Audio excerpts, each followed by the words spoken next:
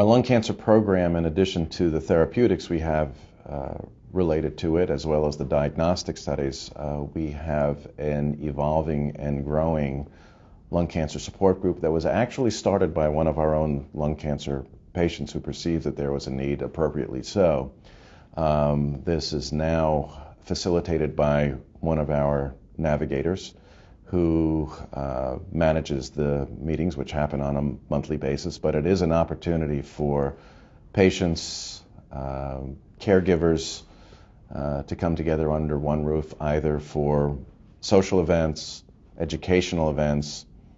and sometimes mutually supportive psychological interventions for one another, having the ability to meet with other folks who are dealing with the same issues that they are.